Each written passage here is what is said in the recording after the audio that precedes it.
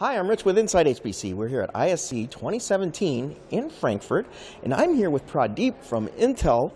Pradeep, let's start at the beginning. Well, what is Intel doing in the area of helping people use AI or develop AI? So Intel's goal is to make it easier for more and more people to use AI. AI, as you know, is all about decision making, right? It's the big bet that machines which so far have been crunching numbers will now make decisions on your behalf.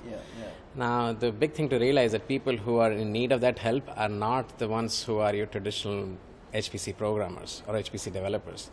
These are people who are primarily data scientists or they're experts in some domain, but not necessarily computer science or computer systems.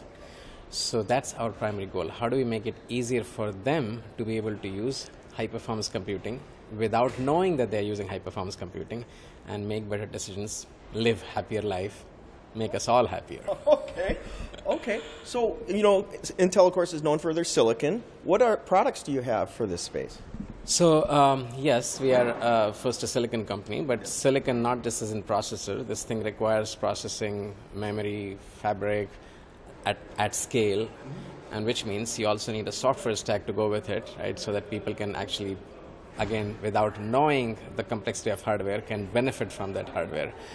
Plus, you need to work with the programming tools of tomorrow, which are very scripting-like, right? The MATLAB-like tools, right? The new frameworks, new emerging frameworks for decision making, and ultimately solve real problems, right? So we are working with the experts who are looking at real problems in the space of health, transportation, and all, and making it easier by enabling them through a nice framework, and then get most of it out of our hardware. So both performance and productivity, and being able to reach a much wider class of users is our goal.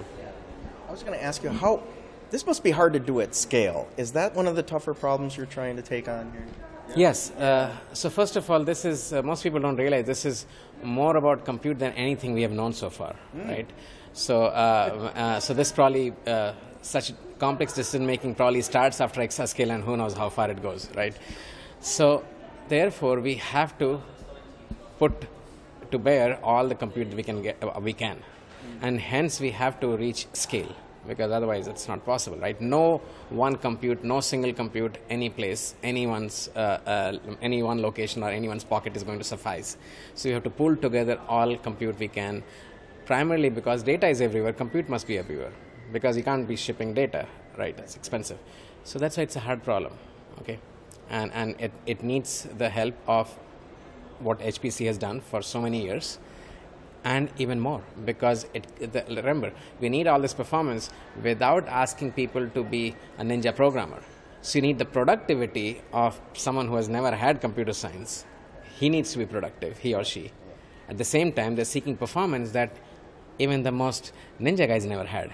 They need more than that.